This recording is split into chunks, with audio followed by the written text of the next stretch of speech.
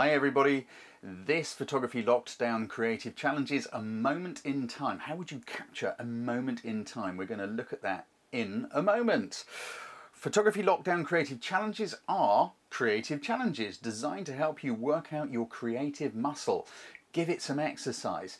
Make your brain hurt by developing your creative thinking, because what makes an image interesting is really how long it captures your viewer's attention for.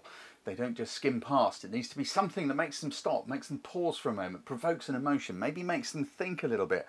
It doesn't necessarily just have to be a beautiful picture, and that's what these challenges are all about. If you would like to find out, click the little link that's just popped out above me right there. Come join in. It's an amazing thing. We've got an incredible group of photographers going on over there. The hashtag you need to use for this week's challenge has just appeared on the screen. So remember to use that when you upload anything. How will you interpret a moment in time? Well, let's take a look at some possible ideas. And also, what is a moment in time? Well, these are all ways you could do it.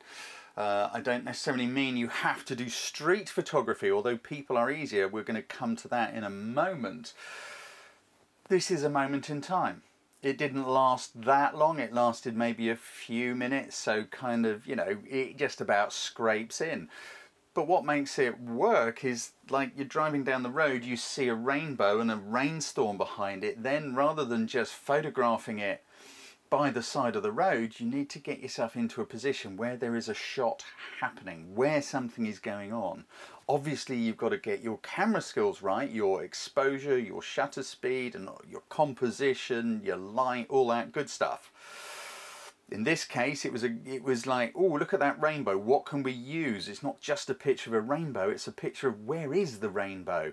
This is actually a panoramic of about 5 shots joined together. But, you know, it is a moment in time. It's a rainstorm with a full arc rainbow. This one here barely kind of creeps in as a moment in time, but I would let you get away with it. Possibly because the swans are there if they're a bit closer. But there's actually not much of a moment here, is there? Because nothing's really changing. This moment's going to be around for quite a while, a good 5, 10, 15 minutes. So it just about scrapes through, but it is, I'd kind of let you get away with it if it's strong enough. Now this, I would say, is definitely a moment in time, and it's not because of the people, it's because of the birds. It's watching what's going on around you, it's seeing what's happening. So seeing that little flock of birds coming in across the square as they approached, and then thinking, oh, that's going to be great. Get ready, be ready, have the exposure ready for these moments. So let's say you're watching a sunset like this, you're looking for the moment in time. First thing you need to do is to make sure you have your camera ready for it. Get your exposure set up, check things, read your histogram, make sure everything is ready. And then when something happens within your chosen field of view, you can just go click, click, click, click, click, maybe pop it on burst mode, capture that moment. For me, what works here is the position of the birds. If they were up here in the top right corner or swooping down low over the people, they could be lost, wouldn't they? It's because they just entered into this sort of orangey arc as they approach the sun. That is what makes it work. They're very, very strong in the image.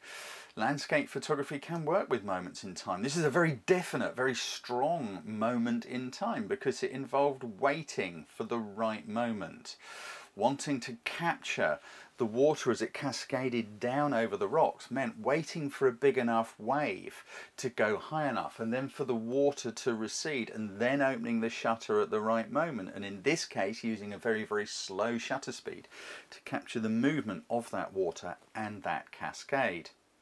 This one was done with a neutral density filter, I'm pretty sure of that, to cut away some light so that we could reduce the shutter speed time.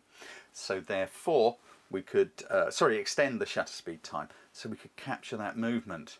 But this is very definitely a moment in time. It didn't last very long. Very often when you get these rays of light, this beautiful cathedral lighting, they don't last long either. because when you have this sort of stormy weather with the light coming through the clouds are often moving quite quickly. Whereas in this case, they're not moving quickly. How do we know that? Well, look at the water. It's glassy, it's full of reflections, there's hardly a ripple on it. So those clouds are not moving very fast. They're going to be around for ages when you have a good old storm going on. Now, what was it that was going to be the moment in time here? Ideally, when I shot this, I was hoping that these rays of light would actually light up the little church, but they didn't.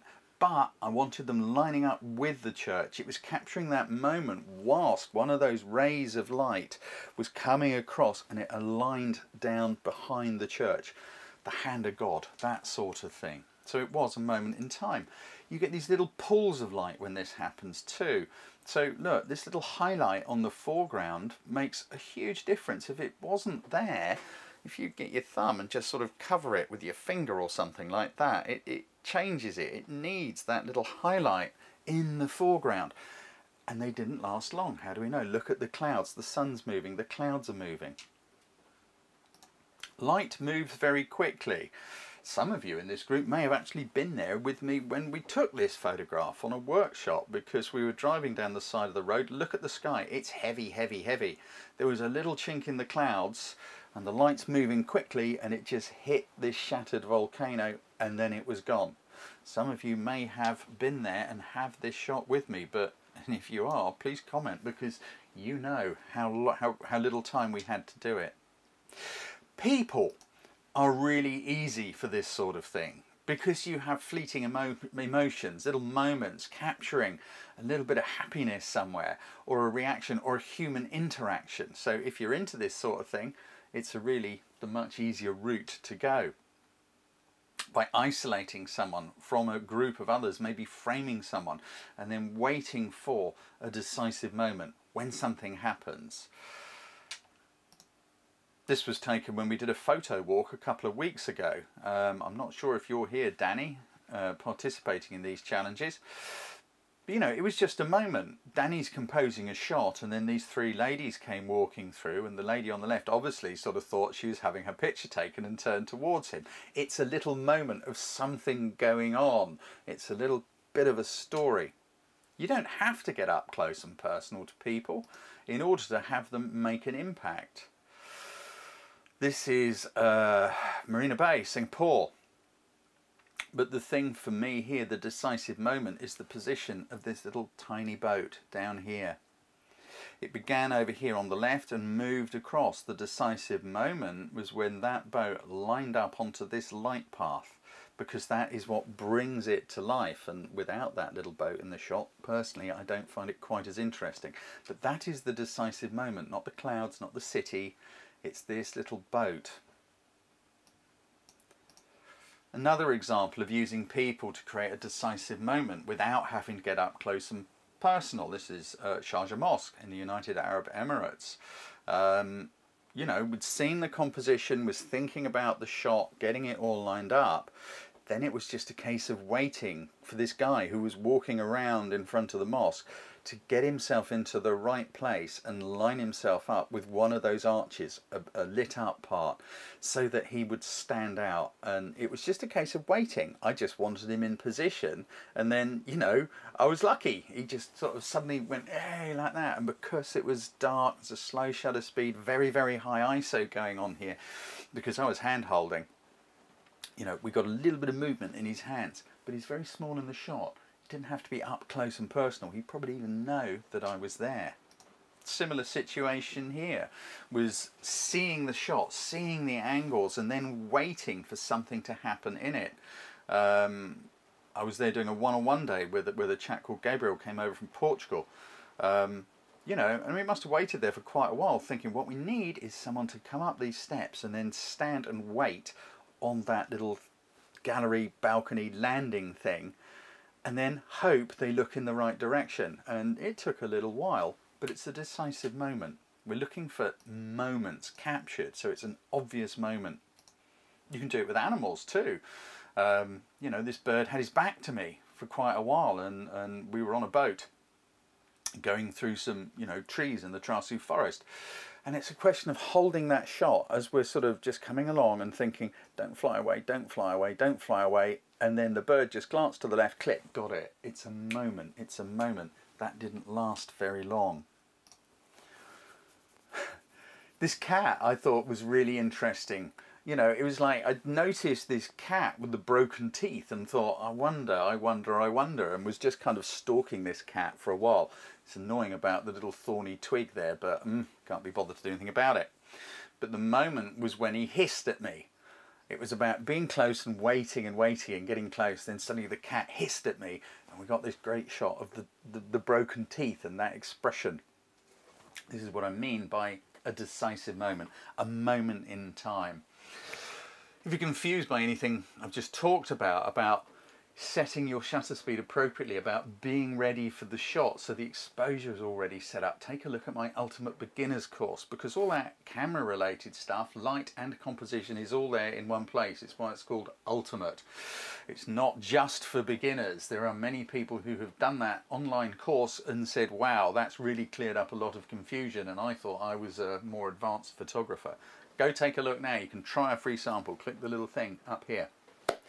So the hashtag has been on screen. It is still on screen. The dates you need to submit your entries by are on screen now. Please don't upload archived images. This is about you having a workout, not you trotting off to your digital archive and just popping up a picture. We want you to stretch that creative muscle and preferably make your brain hurt a little bit. Think about what you're doing. Pre-visualize what may work, because that's where creativity kicks in. Photography Lockdown Challenges are supported by the members through small, regular monthly donations. If you're someone who could afford the cost of a takeaway coffee a month, it would be much appreciated. If you come along, you're new, come along, check out the group for a month or so. If you think it's of value, you think you have grown your creative skills, then please make a small contribution to help keep it going, because we don't really want to turn this into a paid-for membership thing if we can possibly avoid it. Anyway, be well. I'll see you in a couple of weeks when we do the live feedback session and the judging. Good luck. Take me to those decisive moments.